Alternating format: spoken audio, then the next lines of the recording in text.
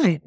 The question I got asked this week on my YouTube channel was, can you redact or blur a video or photo?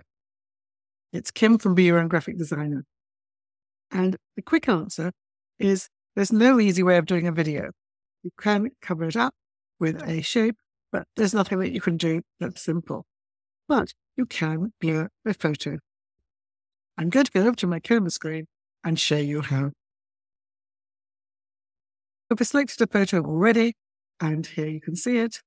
And I'm just going to now click on the frame, which gives me the edit photo option up here on the left.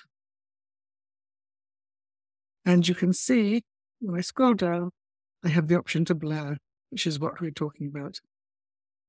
And as I showed you for a document, I'll put a link to the video with the document blurring below. You can add a blur with the brush size. You can either blur the whole image, which I don't want to do, or I'm just going to blur out the wording. I'm going to click Add Blur. And you can see I've got this circle, which is my brush. And if I go over this, I've blurred that. I can make that more intense, or I can make it less intense by moving the intensity here. That's more intense.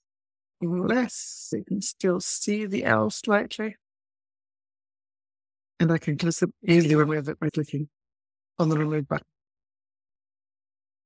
And now it's back to where it was. I could also have undone it simply up here by using either Control or Command Z or the undo arrow. I'm going to click that a few times there, get rid of it.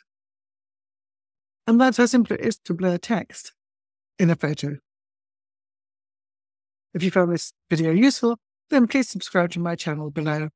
I hope this helped, and I'll see you next week.